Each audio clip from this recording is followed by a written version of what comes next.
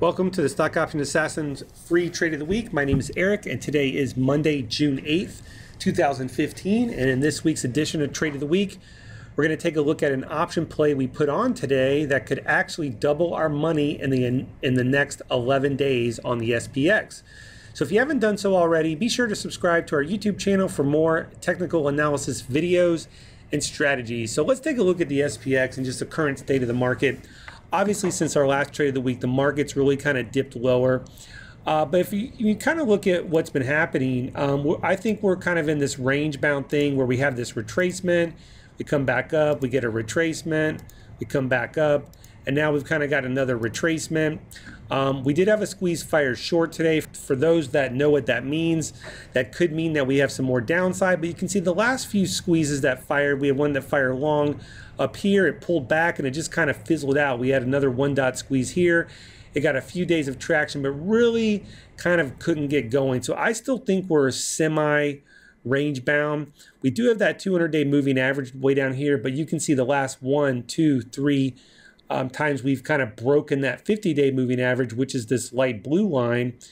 The market sort of recovered and kind of went back up. So I'm still kind of looking at this kind of a range bound market. So the next thing I want to do is look at the open interest on the SPX. You can see we have 10 days left to options expiration for the SPX, 11 days for standard options. If you look at the SPY, you can see we have 11 days because SPX is a little bit different. So on the SPX, there's a huge amount of open interest on the 2100 strike. This is I mean, it really stands out here. You have open interest here, over 140,000 contracts and calls, and over 150, almost 160,000 contracts and puts. And a lot of times you get some pinning action, or at least this can act as some kind of magnet, right? So how do you play that? And one way you can play it is with a butterfly play. We actually chose a condor. And with the condor play, it's a little bit different. It's very similar to a butterfly. So let's talk quick mechanics here. So the way a condor spread is structured is it's a 4-strike spread. And in this case, we bought the June, the 2070, right? Here's a position here. We bought the 2070 call. We sold an equal number of the 2090s. And we sold an equal number of the 2110s, and we bought an equal number of the 2130s, okay? Essentially what this comes down to is this bottom part where you're buying a call and you're selling a call. This is basically a call debit spread, okay?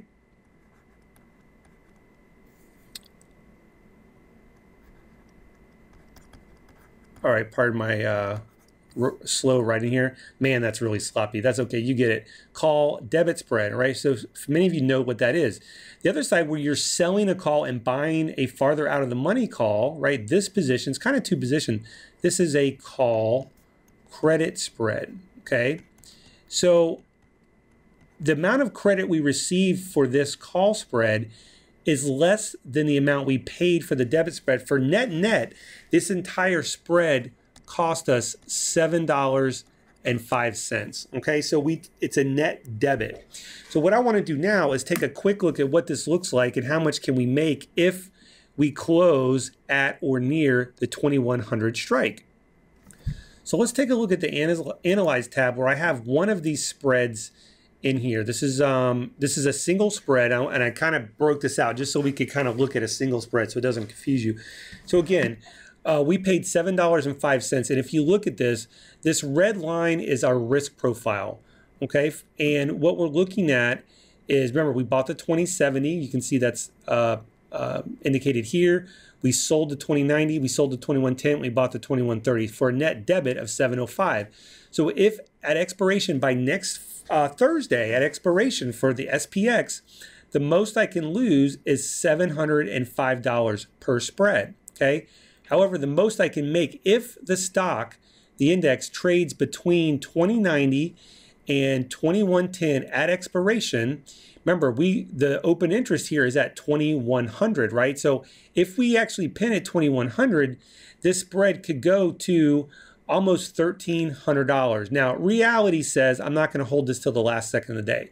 I still think I can get, if we close by mid end of next week, this spread will be trading for somewhere close to $1,000. So my risk reward here is I'm risking $700 to make about $1,000 in about 10 days, as long as the stock trades right about 2100. 2100 is right here, right now, at right where the 50-day moving average is, right? So here I've kind of put this, I've drew this on the chart so we can kind of get an idea of what this looks like. So obviously I need the stock to rally back up, and that's kind of what I'm counting on. With a condor or a butterfly or even an iron condor, you really have a specific market outlook, and my market outlook is that I think the 2100 strike is significant.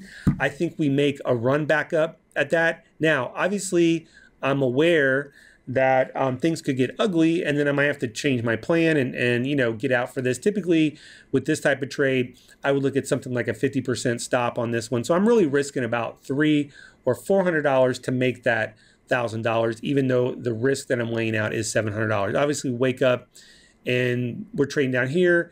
That's going to hurt the spread.